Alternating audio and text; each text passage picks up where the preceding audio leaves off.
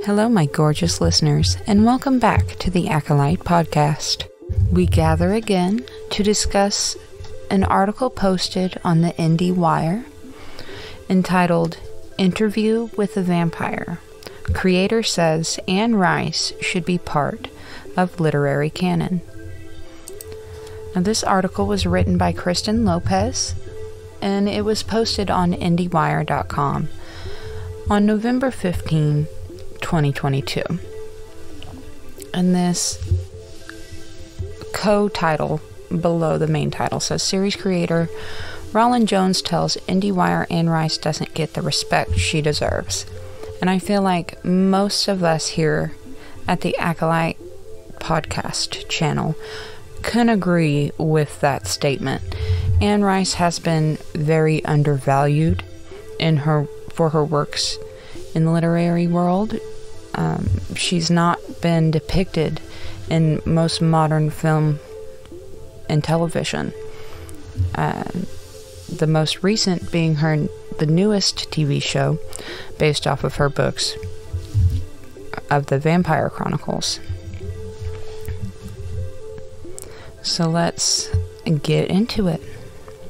Here we have a nice photo of Lestat Louis and our beautiful and ever troublesome Claudia. So it says a little bit about how difficult it was for them to adapt interview during COVID, and they've talked a little bit in their special features about how chemistry reads were very interesting through video phone conferences. Anne's books, what she is so successful at, Jones is quoted saying here, is all the prose about interior life. It's very difficult to turn that into dramatic actors talking to each other. But he has had previous work transcribing different works to television. He has worked prior on a television show called Perry Mason, which I have not checked out myself.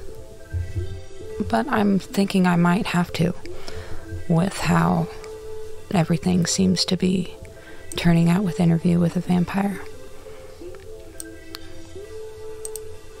In Anne's books, what she's so successful at is that interplay between characters. And the first major standout piece of this article is the part where Jones is mentioned as bringing up the topic of the fandom community and how they are seeing what is developing around this new TV show and its plans going forth into the second season. And it's promising to me because, well, there was a fandom that was already here that has pre-existed with Anne Rice's novels, and I'm hoping that they will not burn the bridges to this pre-existing fandom, as we have seen some other, we could say, creative universes have done as well. I won't point any fingers or name any names, but I think most of them can go unsaid.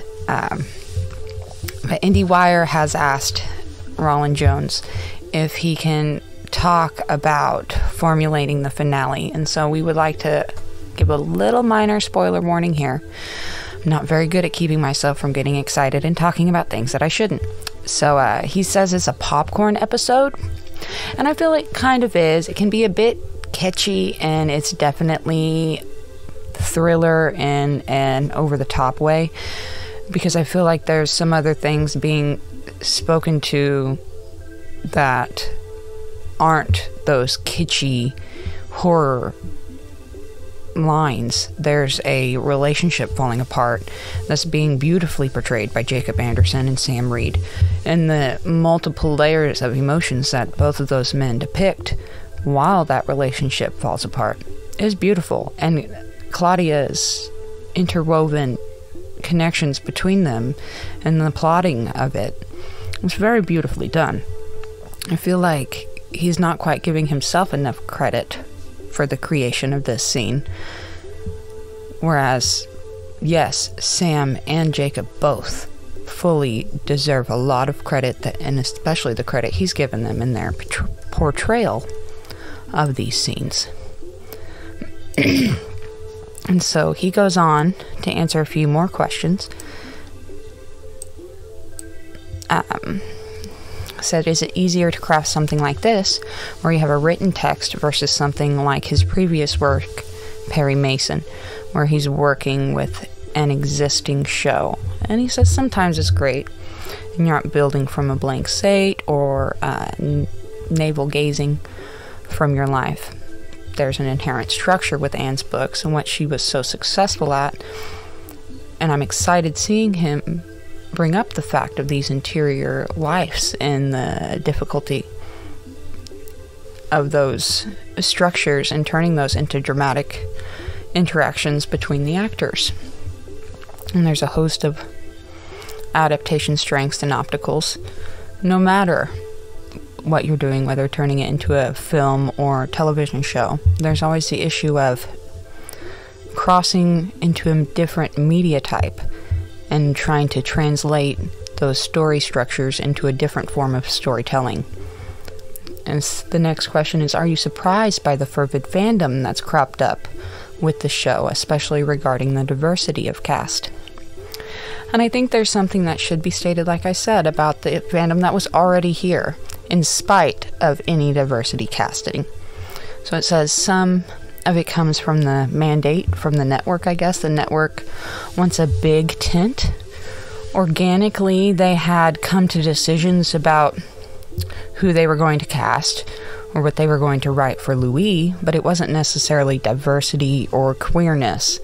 A real important part, Jones says, was if he knew the book really well, how can you make that exciting for people like me, for example, who are just going to show up there, sit and wait and paint by numbers, and this is how they did that, and this is how they did that. We'd much rather them take the original story and not change the story, but do it a reimagining that does the actual characters justice.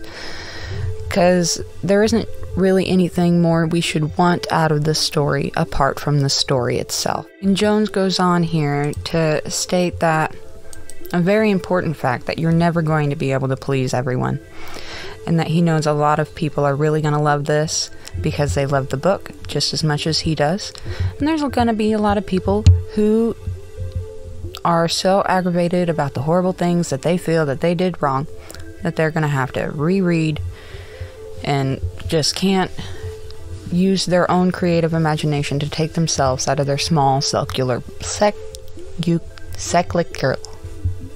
man, that word is hard. Cyclical box? I don't know.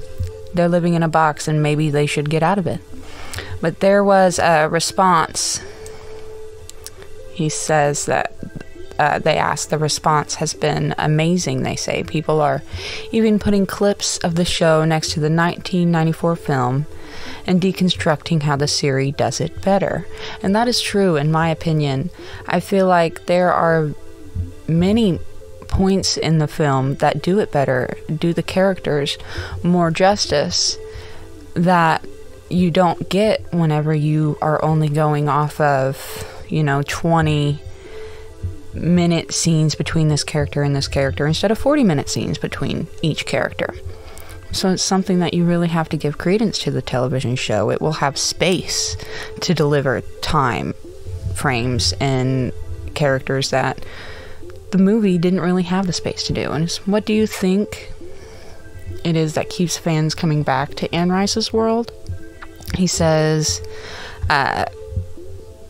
he makes a little joke about Spider-Man, and I think what it is he says we're all really struck, and it might change as he keeps rewriting and rereading it, but there's just something about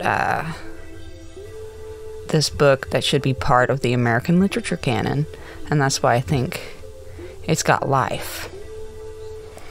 And he speaks just a little bit about season 2, which I think is what we're all most excited for. It says, can you say anything about season 2?